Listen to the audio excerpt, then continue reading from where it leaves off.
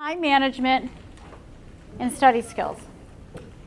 But between time management and study skills are course skills, and it's course etiquette. So I'm going to talk about these three things, and maybe the next, not 30 minutes, I think I can do this in about 10 or 12 minutes. And I will ask my colleagues if they come up with any ideas when I give helpful tips to just chime in. So the first thing is time management. You need to list everything you typically do in a day and a week, and then schedule your time accordingly. Because if you're like me, besides coursework, just like you, I have to prepare for courses, grade papers, so I have to chunk that out. But I like to eat, I like to exercise, I have to commute to work, I need a little, so you really need to chunk out the responsibilities you have so that you can give enough time to your coursework and not be doing things at the last minute. So time is only finite. How many hours are in a week? 168 hours per week. And so you want to subtract some sleep time from this too, because you do need to sleep 6 to 8 hours in the evening. So when it relates to studying, how much time should you set aside for a course? So I went and looked on some syllabi, and the recommended time is that you set aside 3 hours for each 1 hour of a course. So if you have 3 hours credit course, how much time are you going to set aside for that course minimally? 3 times 3 is 9. You guys are good. Okay, so it's about 9 hours in a 3 credit hour class, and that's just kind of when you're prepping and reading and getting ready for course discussions. When you have a paper coming up, you need a lot more time. If you're pacing yourself and studying before the midterm, that's fine. You'll need a little more time. But you're going to have to take some time to study and write papers. Those of you that are working full-time, do you have personal time from work? Vacation time? You know, look at your syllabus and set off some time. So sometimes you're not going to be going on vacation all the time while you're working on your master's degree. You may be taking vacation to get homework done. It does take time. I don't think you guys can work 50 hours a week, work on your MBA, and balance family, especially when projects and tests are coming out. So time management is important. So set your priorities, list them in order, and learn to say no. Dr. Castelli gave me an article the other day that no is a tiny word, but it's hard to say no. So you've got to learn to say no to people. And you need to tell them, you know, which part of no do they not understand, the N or the O. But you've got to be selfish with your time, and you want to manage it wisely. Plan your time in a planner or electronically where you get reminders. For those of you that use electronic calendars, you don't have to look at that sometimes as much as a planner. So if you're using electronic calendars, make sure you're getting something that shows up in your phone that says, you know, study time or time to stop studying. But really plan your time and manage it well. So I'm going to give you a few helpful tips on time management, and then I'm going to ask my colleagues if they have any. How many commuters do we have in here? Okay, so one of the things that I'm going to recommend for the people who drive to and from work to get here to campus, sometimes re-listen to a lecture that you've taped. If you're studying, tape the definitions and then hear it play back while you're driving to and from work, and that will help you. Do I have anybody that likes to exercise? Treadmill? Okay, same thing. You know, yeah, so study while you're exercising. So you're going to have to write papers. Don't only set aside time to write, set a time to procrastinate to write. I guarantee you when you're going to write a paper, you're going to fix up your office, kind of organize your piles, run to Staples to get something, but there's a little procrastination that all humans do before, even my colleagues are saying, before you really write. So if you're going to set aside a few days to really work on your paper, give yourself about 5 days. You're going to procrastinate, you're going to write hard, and then you're going to think you're cleaning up and you're going to take a nap. So really think about setting aside time to do this right. Give yourself rewards. Spa, doing your social media, meeting some friends. But when you really adhere to managing your time well, give yourself a reward. It can be as inexpensive as a nap or a walk or something. You know, when I have to write, I tell myself I cannot check my email or text until I've written for 4 hours, and then I'll go check it. But how are you going to write if you're always answering a text or answering an email? It's really, really distracting. So I'm not a student, but I have, as David said, we've got to write and publish in our careers. And we do it, I think, a lot of us do it above and beyond our normal duties of we've got to put our students first. So everything you want to do is look at your syllabus. Some of you will have syllabi more than one. Write down when major things are due. Write down what you want to get done each month. Write down what you want to do each week, however you want, wherever you want to write it. And sometimes when you wake up in the morning, just say, I'm going to try to get these 3 things done today. And that's really how to best, I think, manage your time. So any advice from anybody in the room about time management, but it is really critical. Nope, covered it all? Yes? I have a question. So online, I take an online course. So it seems like that's got the same expectations, but there's more because you have to participate and engage. You can't sleep in the back of the class. Yeah. Yes. Well, you can campus, I guess. You can, that's about it. Yeah. But so it sounds like even more time commitment to engage and post and things like that. Is that something that you've That's seen true. in your experience? From my experience teaching online, that's true. Not only of the student, but of the faculty member, is if all of you are in my class, guess what? You all have to answer the questions. When you come to my class on a Wednesday afternoon, 5 or 6 of you might answer my questions. So yes, I think online requires a lot more discipline than sitting in the classroom from you. And then the faculty member has to keep up with all of you, not just the 5 or 6 students that are responding. So it is a lot more time, but you can do it in your pajamas. And if you're not really good at time management, you can get your coursework done before 4 and 6 in the morning before you take off to work. I mean, because you can do it while the rest of us are sleeping. So it's really important. It is a little more time, but you do have some flexibility. Yes?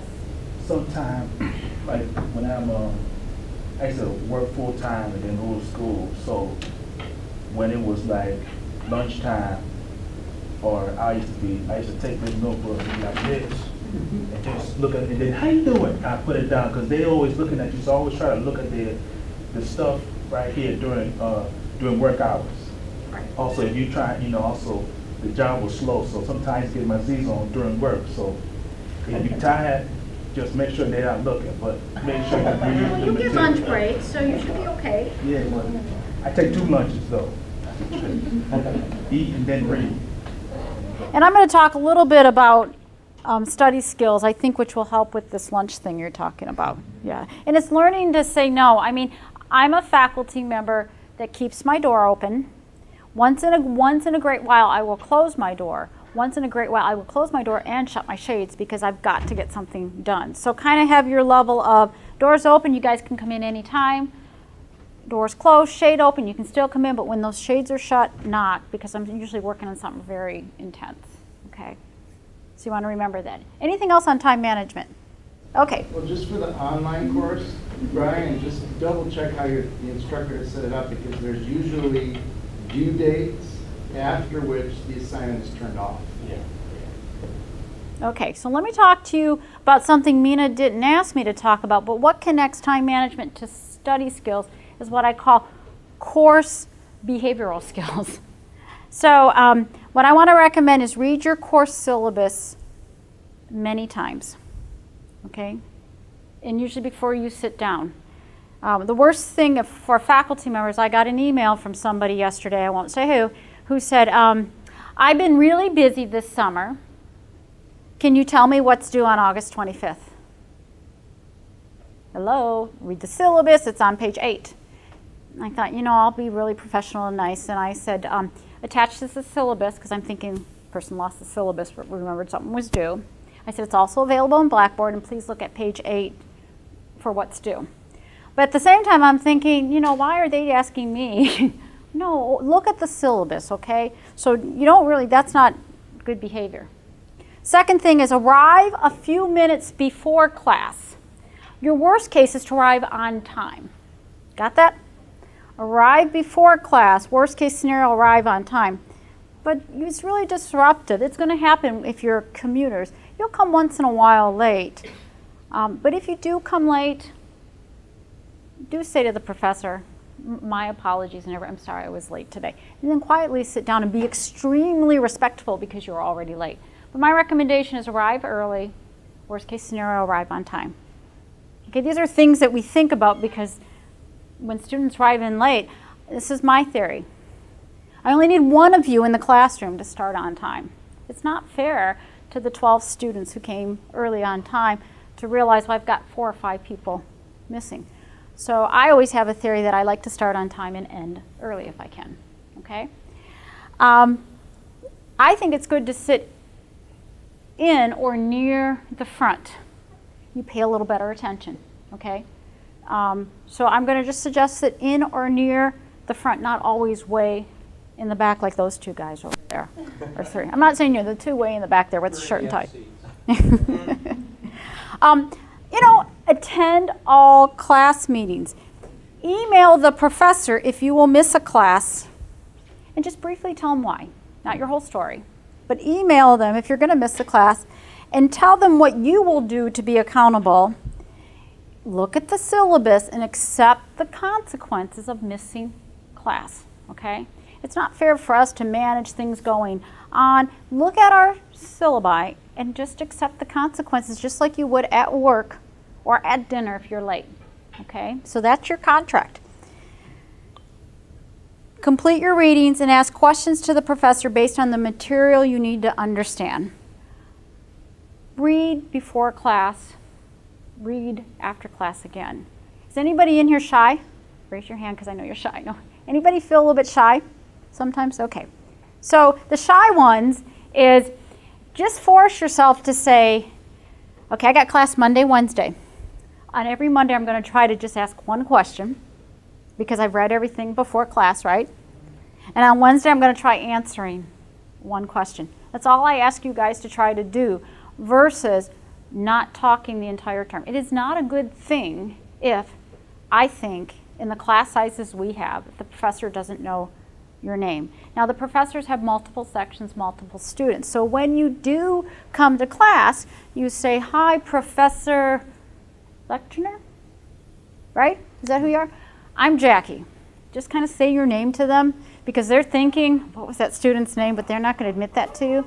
When you say, when you have a, say a question, say, hey, I'm Jackie and I'm in your Monday, Wednesday class.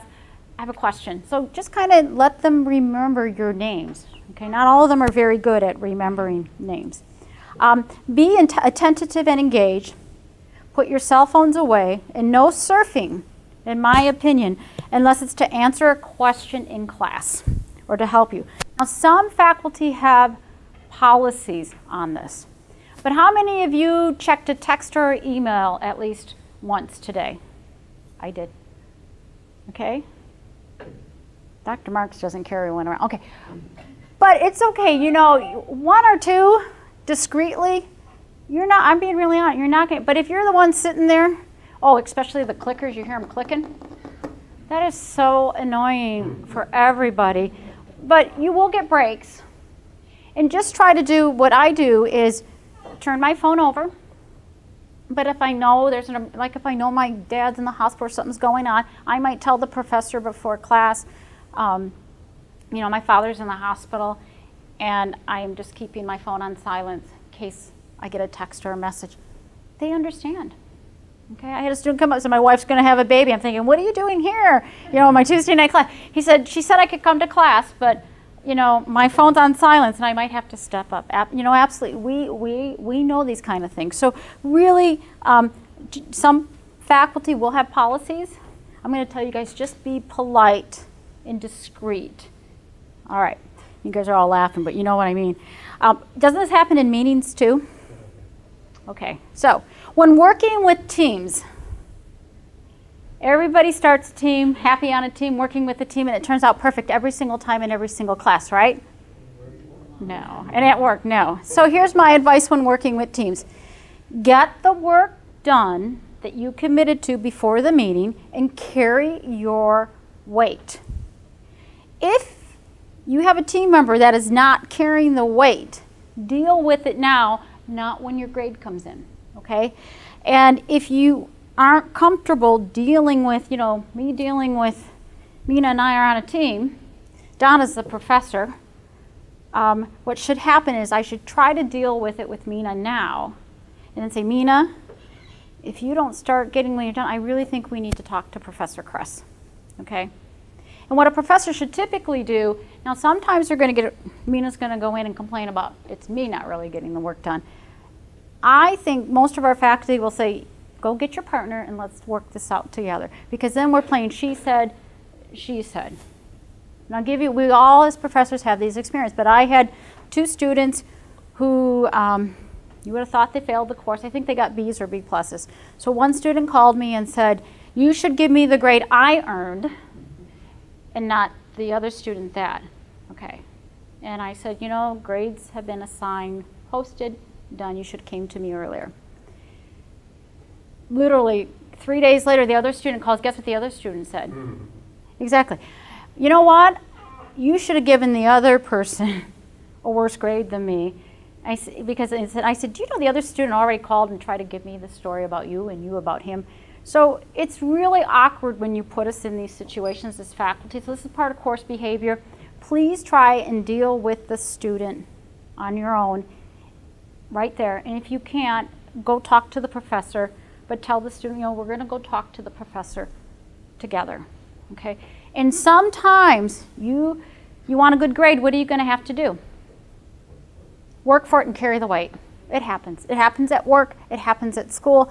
But it's kind of one of those, I call it the elephant in the room topics that I saved it for the last thing on core skills is, yes, we do, you know, and I can make you guys sign agreements and then I can ask you to weight your student's thing. But at the beginning of the team, everybody starts out 100% trusting each other. And at the end of the day, even though there's someone that didn't carry the weight, that person thinks you didn't carry the weight either. So really be proactive and professional about carrying your weight on teams and dealing with it now and not later. So here are my helpful tips. Approach your professor when you have read the material and have questions, and be prepared for each and every class. Make sure the professor knows your name when you visit. If you miss a class, get notes from someone you know is a good note taker. Do not ask this question to the professor. Did I miss anything important, Dr. Stavros? Now, last 3 hours I ran the class, we talked about unimportant things. That's a huge no-no. So when you first get to your first class, sit next to someone and say, can I have your email address and your phone number? And if can we exchange notes? And you need to take the initiative to the professor to how to hold yourself accountable. And don't ever say, did I miss anything important? If you are struggling in class, see the professor. If you get a poor grade, deal with it after you go home and really look at your exam, or after you get home and digest your feedback. Don't go right up to the professor as soon as they hand you the paper back. Take some time to digest it. And within about 48 hours, if you thought they didn't grade you fairly or misinterpreted something, it's okay to say, you know, I looked at my exam and I think this is okay. But just don't do it right then and there. But don't wait 3 weeks to ask about a grade change. Faculty, any other course management things that help to make your job easier or to help the students? No, I think a big part of time management is managing your time in the class. And I think the faculty member can tell within 10 minutes who's going to likely do well in the class and who's not. There are the students who are very active. You see them taking notes. They ask questions. They're engaged. They participate. And then there's the students who just sit there. You can tell they're not taking any notes. They're just daydreaming and waiting for the class to end. And then when the quiz comes or the paper comes, they don't have a clue. So if you waste your time, don't waste those 3 hours in class, you're going to pay for it later. Those are 3 extremely valuable hours. And depends on class, but I always say in my class, you better be taking notes. If I'm talking, you better be writing, because that's all going to come back to you in exams and whatnot. You just sit there and relax after a hard day's work or something, that's fine, but you're going to pay for it later. When the time comes for you to produce, you won't have a clue what's going on. So I would say make sure you are actively engaged during those class hours. Yeah, actually, I wanted to add to that, especially in reference to people who are shy. It's like, really, don't be afraid to ask questions in class. I mean, if the professor's not going to know you don't understand something or have a issue with something unless you bring it to his or her attention. Sometimes, I mean, there have been times when I just felt like I'm stupid to say something, but it's better to just have the courage to just ask the question. Right. So like I said, there are shy people. Okay, let's talk about study skills and call it a day. So for study skills, you need good time management. Set aside the time to study. I already said read what you should read before class and reread after class. And come up with a system that's good for you for taking notes. I always say study whatever the hard stuff is early in your study time and leave the easier stuff for the end. And they do say that if you study right before bed, not right before the exam, but right before bed, that you'll actually dream about org behavior and APA style, and it'll get really good into your subconsciousness. So sometimes you have something really important that you may need to memorize or really think about it. Do that as the last thing before your prayers or something before you go to bed. But really, when you go to sleep, you will absorb the last thing that you have done. Find a study buddy. Get your work done before meeting with that partner. But what's kind of nice, if you're taking evening classes, we've got a nice area out here. We've got nice things upstairs. Or those of you that have my Monday, Wednesday class, you have lunch afterwards. But really get somebody that you can study with and talk about after the class. Okay, this gets back to your question. Find a place to study, somewhere where you're not distracted and you're away from media, which is phone and TV. It could be a library, a coffee shop, or a space that is really your place. And do not mix your play place with your study place. And it's hard. My advice is do not mix your workspace, meaning work, those of you that work, as your study place, because they'll come find you, right? So you have to have a study place, kind of a place to go disappear to. And sometimes when I really have to get things done, I'll leave my office and I'll go into a real room where it's no one's office, and I'll say, I've got to get this done. And so I'll get out of my office and go to a different place.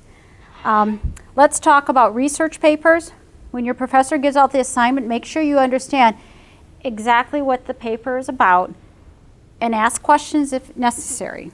And start gathering, that December 6th machine oil session 8 to 11, you should be sleeping by then and getting your rest.